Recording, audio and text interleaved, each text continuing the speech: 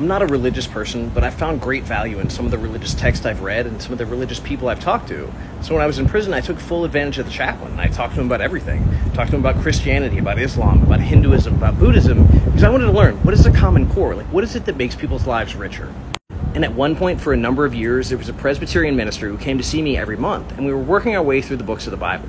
And what I loved about his perspective is everything was about service and everything was about people. It was never about judgment and exclusion. It was like, how can we help our fellow man? How can we help our neighbor? How can we help our enemy? How can we show up and be a better person each day?